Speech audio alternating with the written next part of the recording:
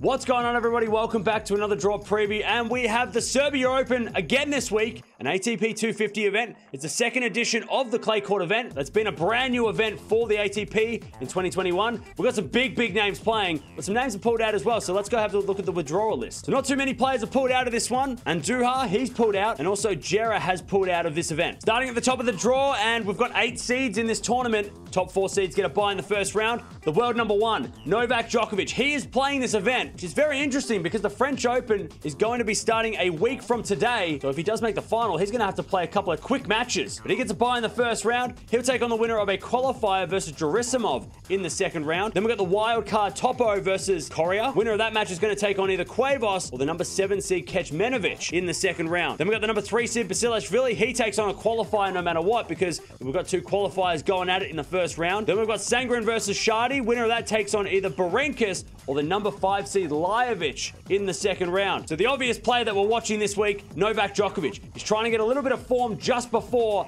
the French Open next week. Maybe get a title under his belt on clay. But also keep an eye on Basilashvili. He's had a pretty good 2021. Won a couple of titles already. Definitely one to watch. And also Kecmanovic, playing in front of his Serbian crowd. Good young Serbian player and doesn't mind playing on clay. Keep an eye on him this week as well. Going to the bottom half of the draw now, we've got the number 6 seed, Krajinovic. He takes on the wild card, Medvedovic. The 2 Serbians going at it in the first round. Winner of that's going to take on either the wild card, Kristen, or Kwon in the second round. Then we've got Pui versus Verdasco. Circle that one as one to watch. A couple of former top 10 players. The winner of that match takes on the number 4 seed, Manarino, who gets a bye in the first round. Then we've got the number 8 seed, Delbonis. He takes on a qualifier. Winner of that match takes on either Albert or Montero in the second round. Then we've got Rendenik versus a qualifier. Winner of that match takes on the number 2 seed, Gael Monfils, who gets a bye in the first round. So the obvious name to watch out for, Gael Monfils. We haven't seen much of him in 2021. He's been away for a lot of the season, so interested to see how he does because he's going to be playing in front of his home crowd next week. Also, Krajinovic. He's not a bad clay court player, but hasn't really performed on the clay in 2021, so interested to see how he does. And also watch out for Delbonis, the number 8 seed. He's an Argentinian clay court player, and this is a tournament that's set up for him that he could even make the final of this event. So there it is, the Serbia Open, the second edition of the Serbia Open.